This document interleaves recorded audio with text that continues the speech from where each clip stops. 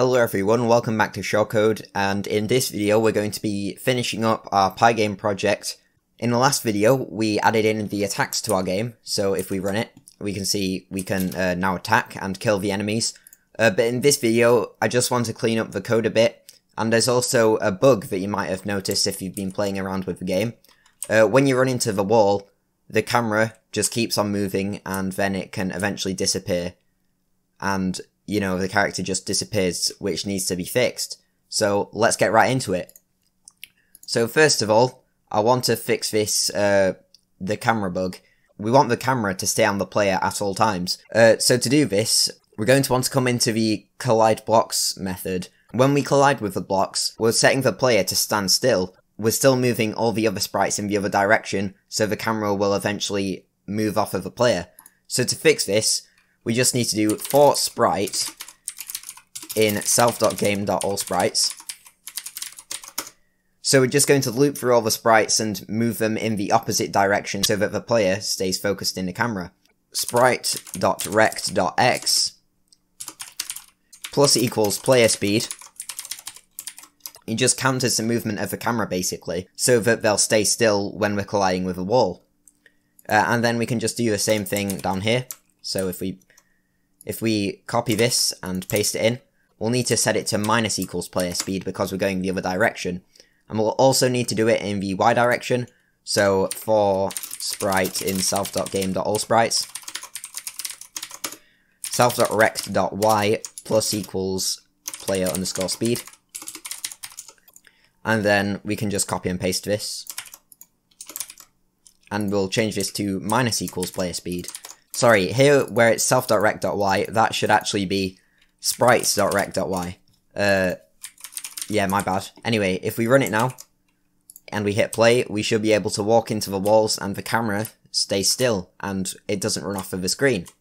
So that's that bug fixed. Another thing that I want to fix is, when we have our animations here, every time we call the animate function, we're having to create these lists over and over again. And that's really inefficient. So we're having to call this getSprite method 12 times every time the animate function is called, which is really inefficient. So what we want to do is we want to move this out of the animate function. So if we just cut it, Ctrl X, and we come up to the init method, and we paste it just in the bottom here, and we make these self.down animations. So if we add self to the start of all these, and by adding self, we're turning it into an attribute that can be used in any method of the class. And that basically means we're only going to be creating these lists once when the init method is called, so it's a lot more efficient basically. We just need to come into the animate method and change these to self.down animations. Self, we just need to add self to the start of all these. There we go.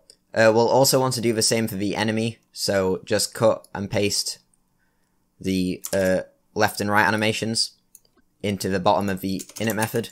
Okay, and change these to self and self.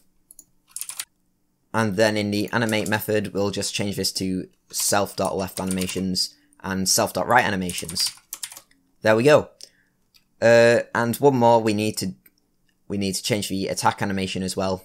So cut and paste all of this, and then paste it into the bottom, and just tab this correctly. Okay, and we need to change this to self.right animations, just add self to all the start of these, like this. And then add self to the start of all these as well.